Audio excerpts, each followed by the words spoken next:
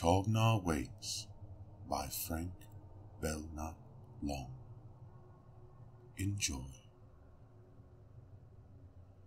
A billion miles beyond the suns which gild the edge of space, great Chaugnar dreams, and there is hate and fury on its face.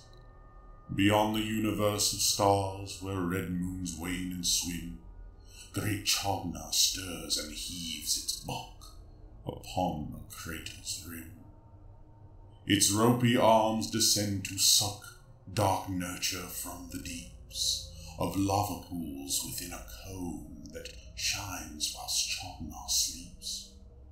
Explorers from the outer stars have glimpsed that glowing cone, have glimpsed the vast and silent shape asleep upon its throne.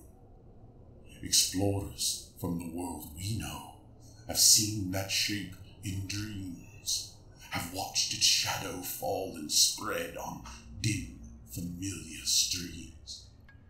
When Chaugnar wakes, its mindless hate will send it voyaging far. It may set Sirius adrift, or seek a humbler star. A humbler star with satellites, small planets in its train, and that is why I kneel and kneel before great Chaugnar.